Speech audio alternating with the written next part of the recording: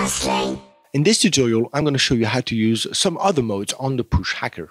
Hi, I'm Freddy Froggs, certified Ableton trainer. In the previous tutorial on the Push Hacker, I showed you how to use the toggle mode, the momentary mode, the on and off mode, and also how to map a dial or rotary on your push. This time I'm going to show you how to use the select track mode and the solo button mode. Let's use the select track mode first. Let's click on the click to select button to select a feature on push, for example, this pad on the matrix.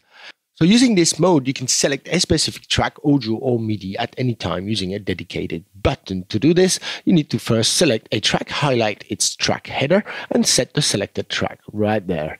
That's it. Now it's been mapped. You can still select a different track using the buttons here below the screen, but if you hit here, it will always select the track you'd chosen that way, you see? Let's now use the click to select button to select another feature on push, for example, this part of the cursor, and now use the solo track button. Once again, you need to select the track, highlight its track header that way, and then hit the set selected track button. That's it. Now I can solo and unsolo this track using this part of the cursor on push.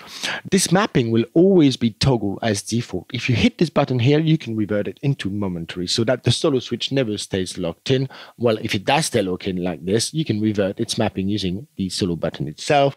So now you see I can solo momentarily, and when I lift my finger off the button, it reverts back to normal. And of course, you can still set the color of the mapping if needed.